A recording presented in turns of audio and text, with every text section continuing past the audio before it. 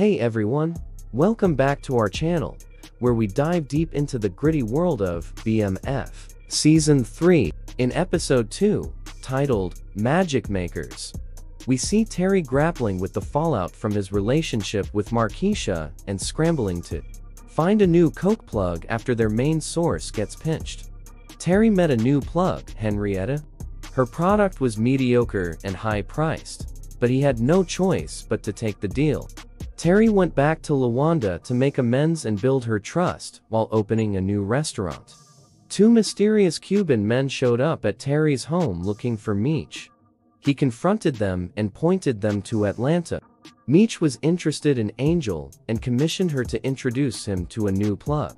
Greenie didn't like Meech admiring his main girl, but he played it cool.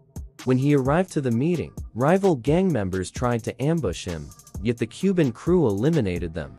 The mysterious man was Loco and his crew. They were sent to connect with Meech and be his new plug. Meech told Terry they had a new plug, so Terry cut off the deal with Henrietta before they got started, and she was upset about it. Since Bryant got fired, he was broke and desperate. He needed money for his son's criminal defense case, so he sought illicit work from an old drug dealer, Blaze. Blaze was Henrietta's father and demanded she make room for Bryant on her crew. She was reluctant to accept him.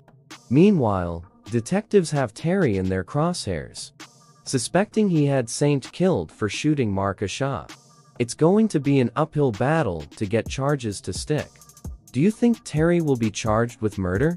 Tell us what you think of the finale in the comments.